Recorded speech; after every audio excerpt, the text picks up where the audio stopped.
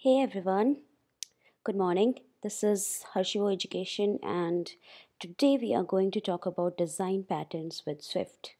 So let's get right into it.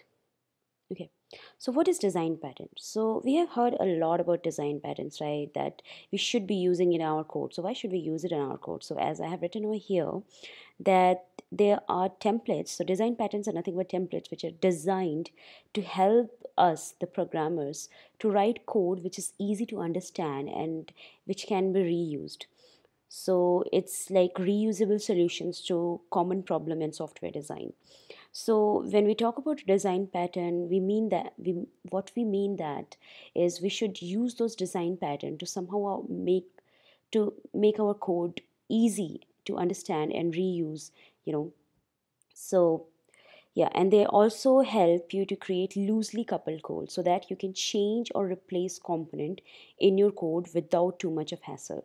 So the purpose of using design pattern is first is to make your code reusable, second is to make it easy to understand, and third is to make it loosely coupled so that you can replace any component without affecting the other components. So make it loosely coupled so that you can change or replace any other component and without affecting the other component. So these are the main goals of design pattern, and it's very important for any software developer to understand what is design pattern and to use them in your daily in your daily programming life. Okay, so types of design patterns. So there are like multiple design patterns, and it is categorized into three types, which is creational, structural, and behavioral. So creational means creational is about creating the objects, right? So what creational design patterns does is it removes the complexity involved with creating the object. So you know our oops concepts like classes, objects, there are so many objects, you are initiating the objects, so much of these things, right? So what creational design pattern gives us is a simple and beautiful ways to create the objects and removes all the complexity, and they try to instantiate object in a manner suitable for particular section. So it removes the complexity from creating the object and makes it simple and beautiful for you. So that is creational design pattern. And there are multiple types in creational. There's singleton, factory, abstract factory, builder, prototype. So the one which are highlighted, those are the one which we'll be going to talk about in this video. So we won't be talking about everything because we don't use all of the design pattern in our coding or programs. The one which we use regularly, we will talk about those in this video. So singleton and factory is something which you will be using heavily. So we'll talk about those. Then comes structural design pattern. Structural patterns are about structures. So after objects or classes are created, how do you organize your classes and instances in to form a large structure, and how they are related to each other. So structural design pattern aim to simplify the design by finding an easy way of realizing relationship between classes and objects. So creational, what it does, it removes the complexity from creating the object and instantiating the object. But what structure does, then once you have the classes and objects, uh, how do you define the relationship, the complex relationship, right? So structural design patterns makes a structural gives you a structural way of defining the relationship between your classes and objects, so that it is easier to understand for any other person who's looking to your code. Uh, so structural design pattern aims to simplify the design by finding easy way of realizing relationships between classes and objects. So there are multiple type of structural design pattern like decorator, adapter, facade. Some people say it's facade, some people say facade. I'll just say facade. Whatever you can say, whatever you want. Then there is bridge, composite, flyweight, proxy, so many. But we will talk about decorated, adapter, and facade. Then behavioral design pattern is basically the communication pattern. It tells you, like, it gives you some ways to communicate between your objects. So object communication, classes communication, how do you do that? Those kind of things comes into behavioral design pattern. So behavioral design pattern identify common communication pattern between entities and implement these patterns.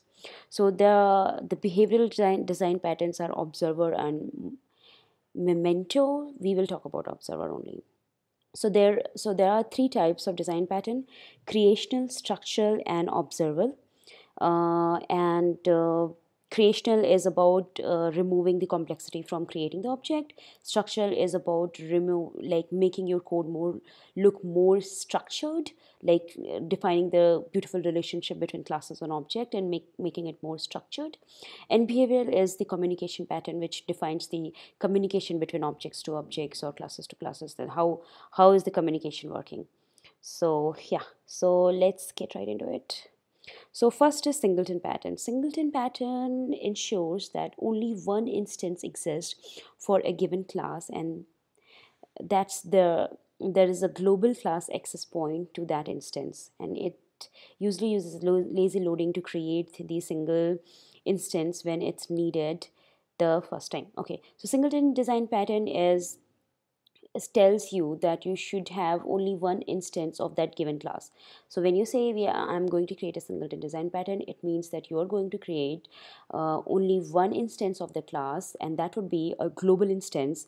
And throughout your code, you can just use that instance to access any method or variable of that class easily. So singleton is like global access to a class and its methods. uh, so yeah, so singleton patterns is very easy to overuse. So because of the ease, like you can just create one, once you create a singleton access, like global access to the class, you can use it anywhere you want with a single call. It makes the programmer greedy, and they overuse it. So the overuse of singleton pattern is not good, so do not use it, or do not overuse it. So for example, singletons are not appropriate if you are simply trying to pass information from one controller to another controller. Instead, consider passing models via an initializer or property. So if you're trying to use singleton for passing information from one controller to another controller, then you are overusing it, and you should not do it. You should be using like models. Basically, you should do dependency injection and use dependency injection instead of singleton pattern. The most common reason why singletons are problematic is testing. So if you have state being stored in a global object like a singleton, then order of the test can matter, and it can be painful to mock them. So mocking could be difficult if there is a global uh, object which is being used everywhere. So testing becomes very difficult if you overuse singleton pattern. So it just 3 points saying that you should not overuse singleton pattern. You should use singleton pattern when it is necessary, only then. So here is a small example of singleton, how you write a singleton pattern. So it's like you have to write final in front of the class, and then in that you create a shared variable, and that should be static. And then you create a init function with a private. So the shared static constant approach gives other object access to the singleton object library API. So this shared variable you see, right? So that is the variable through which other classes will access this library API. And the private initializers prevent creating new instance of library API. So if you do not have private init in your singleton class, then it is not a singleton class, because it can, other classes can create new instance of your class, and then the purpose is done. So you should use private init. So this is singleton pattern. This is the first pattern. Singleton pattern means only one instance of a class can be created, and that is the global instance. I am talking so fast, I guess. So okay, factory pattern. Factory pattern is to create. So again, Singleton was creational design pattern. That is why we talked about classes, so Singleton is creational, and that's why we, so whenever there is creational design pattern, we'll be talking about objects. So Singleton is creational, and that's why we talked about object, that we in Singleton you'll be creating only one instance of the class. You'll be creating one object of the class. So that is Singleton pattern. And then factory is also creational object. So what factory does is hides the creation logic of an object. So how you are creating the object. So let's say you have many objects, many classes, and you're creating object of those classes. So that could be very complex and very complex environment, in code environment. So what factory does, it hides the creational logic of an object. So factory pattern is a way to encapsulate the implementation details of creating objects, which adheres to a common base class or interface. I can't see my, okay, this is my cursor. I don't know why I can't see it in the zoom way. So when you do this, the cursor is gone anyways. So you can just follow along. So the factory pattern is a way to encapsulate the implementation details of creating objects, which adheres to common base class or interface. So yeah, very complex language. It says that you are encapsulating, you are hiding the implementation details of how the object was created. Factory method design pattern is dedicated non-static method for hiding the creation logic of an object. Okay, so yeah. So factory pattern means you should write a factory class so that you can, the creational logic of the object is hidden from the client or whoever you are sharing your code with. So over here you see there is a protocol environment where identifier string, then there is a class which is implementing that protocol environment. I wish I had my cursor. I don't know why it is not coming. I think I did something wrong. Anyways, the protocol environment where identifier, and then we have two classes, dev environment and live environment, and both those classes are inheriting from the environment protocol. So environment protocol is being implemented by dev environment and live environment, and the variable name is being changed. The identifier is being changed. In the dev environment we are returning dev, and in the live environment we are returning live. So there are two classes, and the identifier is returning different value based on the class. Then we have environment factory. Over down here, if you see class environment factory, this is the factory class. So we will write an enum environment type, and then case dev and live, and then function, our function name is create environment type. So environment type is nothing but enum, and then it returns environment. And then we have switch condition as a, as enum does. Then switch type case dot dev. If it is switch type as dev, then we return dev environment, instance of dev environment. And if switch type is live, then we return live environment. So yeah, that's the end of the class environment factory. And then if anyone wants to use live environment and dev environment instance of these classes, then they can call this environment factory, and then they can get the environment factory create method. I think the create method is missing. So over here you will see I have created let factory equal to environment factory, and then there will be next line factory dot create, and then we can pass dot dev or something like that, and then it will return dev environment. And if you pass live, then it will return a live environment. So that was factory pattern. Now facade pattern or facade pattern. So that is structural pattern. Structural pattern means we are hiding the complex structural logic from client. So in the factory pattern we were hiding the creational logic of the object.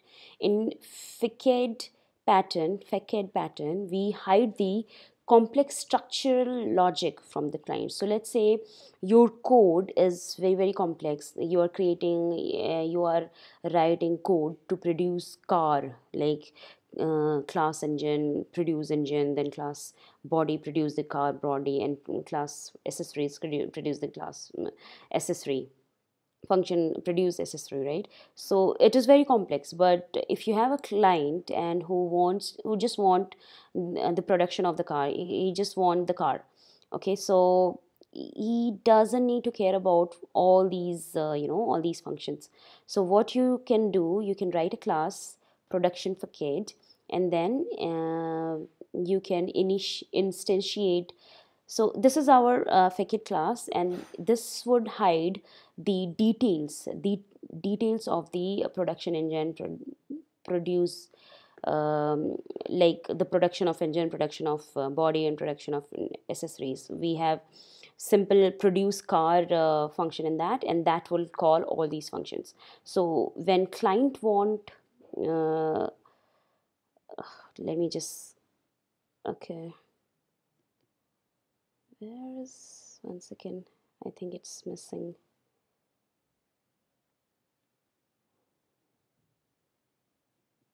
So over here, so when client want, mm, so when client want your to create the car, what they just need to access this production facade, and the production facade, with this production facade variable, you can just call produce car function, and that's it. So this is all what our client has to do. They don't need to worry about this complex logic, right?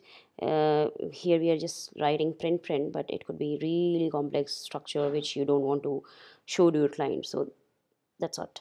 So this is our facade class, which will hide this complex logic, and with this production facade class, our client will just simply call this produce car, and that's all. So that's what facade pattern does. Yeah. So the Facade design pattern provides a single interface to complex subsystem. Instead of exposing the user the set of classes and their APIs, you only expose one simple unified API. So that's what we did over here, right? And the user of the API is completely unaware of the complexity that lies beneath.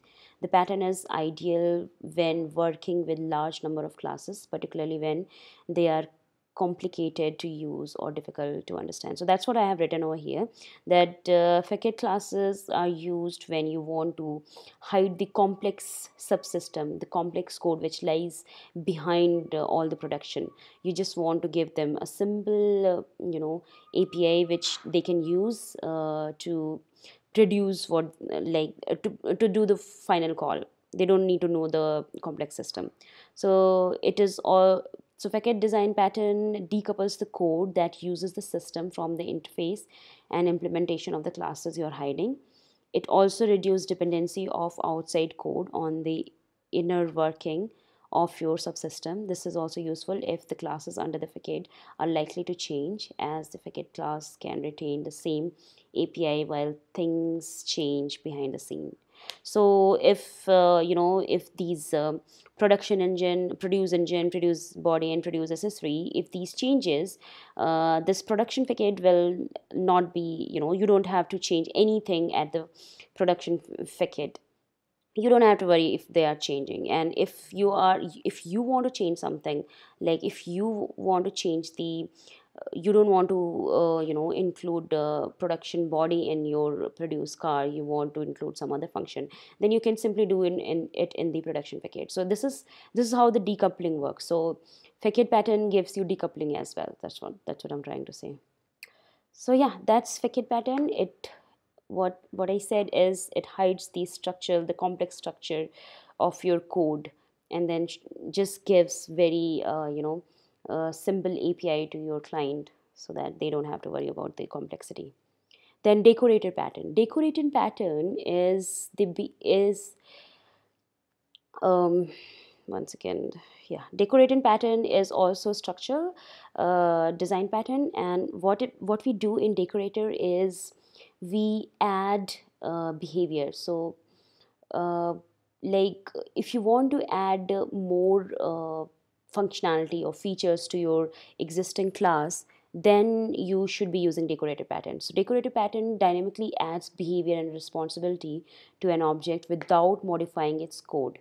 It's an alternative to subclassing, where you modify a class's behavior by wrapping it within another object. So in Swift, there are two very common implementation of this pattern: extension and delegation. So decorator design pattern, in this, what we do is we dynamically add some behavior. So let's say there is a class, let's say UI view class in Swift, right? So it is a predefined class by Apple. So what if you want to add some more feature in UI view and you want to use it in your class? So with the decorated pattern gives you this functionality. With that, you can add some more feature to UI view or any other class, and then you can use it. So the way Swift 2 is using extensions. So extension is very powerful mechanisms. You can write extension to any class, and then you can add your own functionality to that existing class without modifying that existing class. Okay, and then delegation. Delegation is other implementation of decorated design pattern. Delegation is mechanism in which one object acts on behalf or in coordination with another object. So uh, yeah, so like you want to add more features, so either you write extension or you write delegate. So in Swift we have UI table view, right? So we use two delegate functions, two delegate protocols actually, that is data source and delegate. So those are actually those are actually example of decorator pattern. So UI table view delegate and UI table view data source protocol. If you remember, if you have worked with UI table view, you know. So those are the example of delegation, with delegation, how you use decorated pattern. So yeah, so you can't expect UI table view to know how many rows you want to have in each section, as this is application specific. Therefore, the task of calculating the amount of rows of each section is passed to the data source. And this allows the UI table view class to be independent of the data it displays. So the delegate and data source of the uh, UI table view, how it works, that's what I have explained over here. So yeah, so decorator pattern is adding new behavior to an existing class, and we can do that in Swift by using extension and delegation. I have given both the examples. So extension, you can write extension on an existing class. You can just write the extension of the existing class, and you can start adding functions, and then it will be there. Delegation, you can write protocols, and then call those protocols into your existing class, like implementing those existing protocols, like the methods on those protocols. So in UI table view, we do that using delegate and data source delegates. Okay, the next one is adopter pattern. Adopter pattern is about reusing. So let's just talk about reuse. So as I have written, reuse has always been painful and elusive. So there is always something not quite right about the old and the new. It may be physical dimension or misalignment, it may be timing or synchronization. So when you want to reuse some old code written by some other developer, then it is always difficult, because there will be some difficulty which you are not aware of, like the physical dimension or alignment of whatever. So very good example of adopter pattern is the iPhone 7, right? In iPhone 7, you cannot use the old headphones, because the jack point, the round, the old headphone will not fit in the new, with the new interface of the iPhone 7. So for that, we have, oh, it came back. For that, we have the latest adopter exam. So we have this adapter, we need the connector adapter, which has the other end has the circle thing, and then you can use the old headphone. So if you have seen iPhone 7, you cannot use the old headphones. So if you want to use the old headphone with your new iPhone 7, then you have to use this adapter, so that you can convert, you can use that adapter, and then you can use your old headphone. So that is an example of an adapter. So the adapter is a bridge between the old and the new. So iPhone 7 is the new interface, and our headphones, the old headphones with round pins, are the old interface. How do we use that?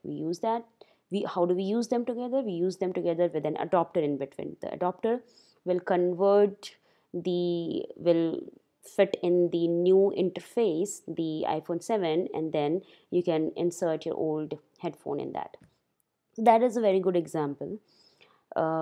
So adapter is about creating an intermediary abstraction that translate or maps the old component to the new system. Client call methods on adapter objects, which redirect them into calls to the legacy component. So yeah, so what client does, it calls the method on the adapter object. So adapter object is nothing but the bridge between the old and the new. And then your main code would be communicating with the adapter. The new code would be communicating with the adapter interface, not with the old code. So Apple uses protocols to implement adapter in Swift. So how do we do the bridging between the old and new in Swift? Is using protocols. So adapter pattern is used with protocol in Swift.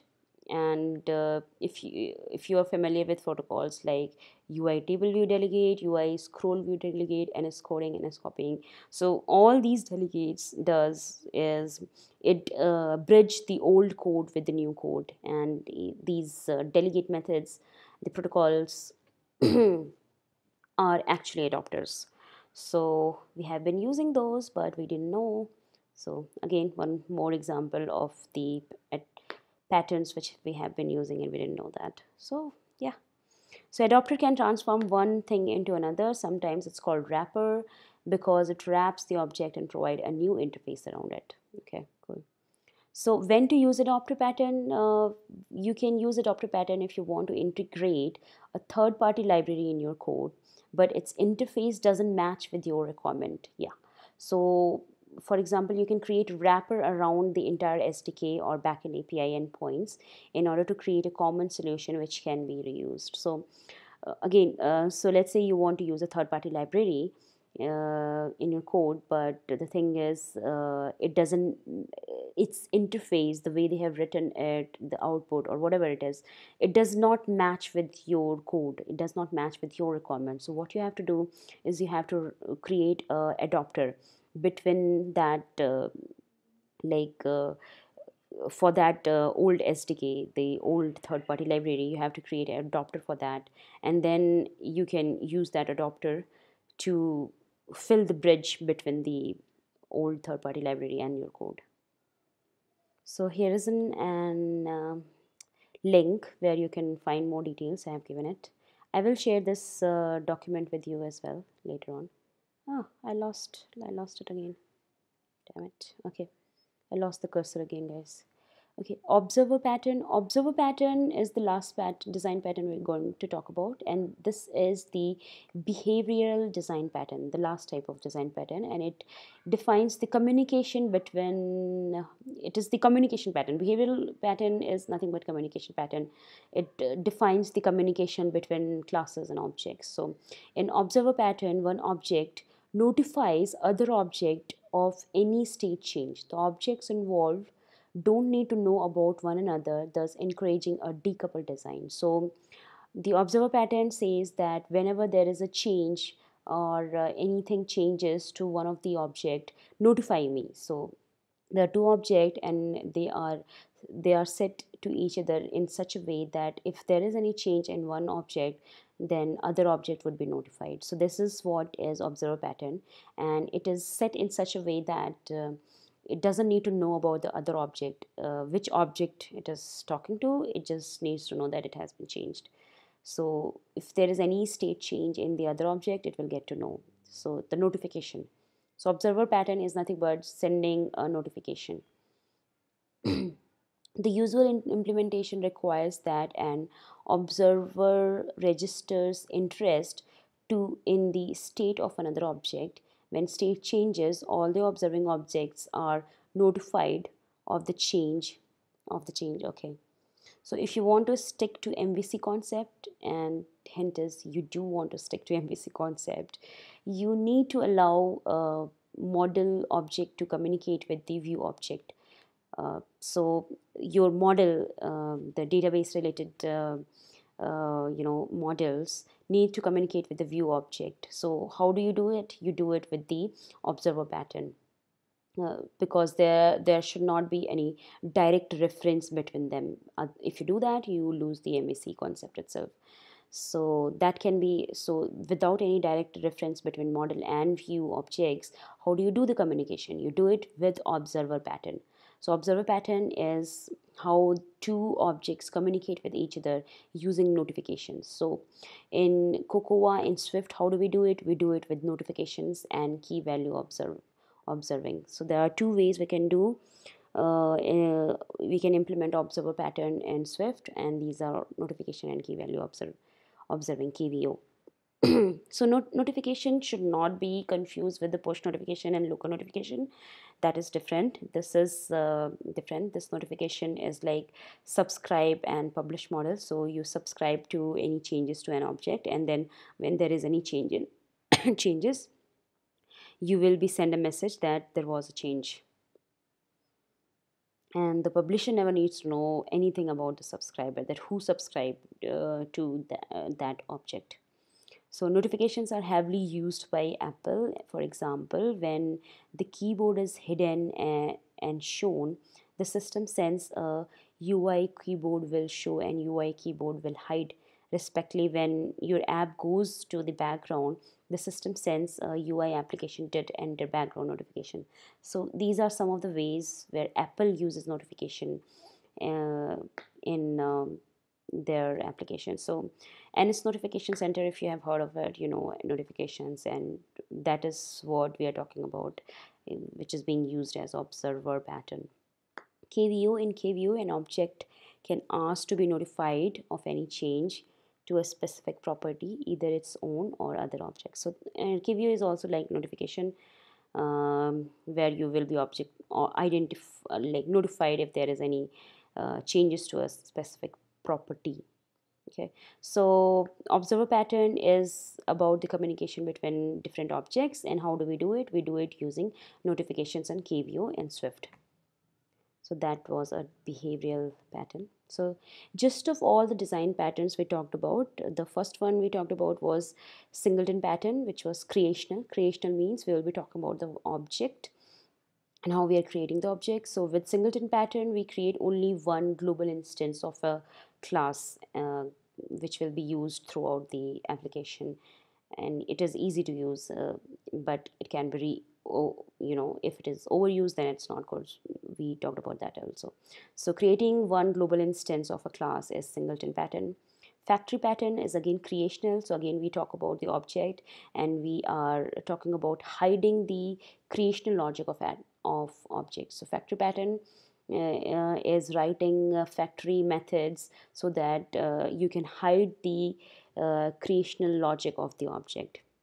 Then Facade pattern is structural, and we talk about hiding the complex design structure and show only what is needed for the client. So here also we write some kind of code, we write a Facade classes and all methods and all, so that we can hide the complex design structure and just show what is needed for the client. And then decorated pattern is again structural, and in this we add new behavior or feature to an existing class without changing the existing class definition or modifying the existing class. Adapter class is again structural, and it is to for reusing the old classes or interface by creating an adapter, which is a bridge between the old and new. So adapter is heavily for use for reusing the old classes, and we can create an adapter uh, adapter bridging class between the old and the new, and it can be used for third-party libraries. You can write a adapter wrapper to to make it make it in such a way that your new code can use it. No, you can use it. So reuse is the main um thing which adapter pattern oh, I'm tired. Okay. So adapter pattern structure, and it is used to be for reusing of old classes and new classes by writing an adapter, which is a bridge between new and old. And observer pattern is behavioral, which is for the communication between two objects. It sends notification to an object if another object changes. So it is for, so I don't know why they call it behavioral pattern. It is more like communication pattern, but maybe I don't know. So yeah. So these are all the design patterns I wanted to cover in this video. Thanks for watching, and if you like it, please subscribe and like the video, and please comment if there was anything wrong. I will, I mean, I should know if there was anything wrong. Thank you so much.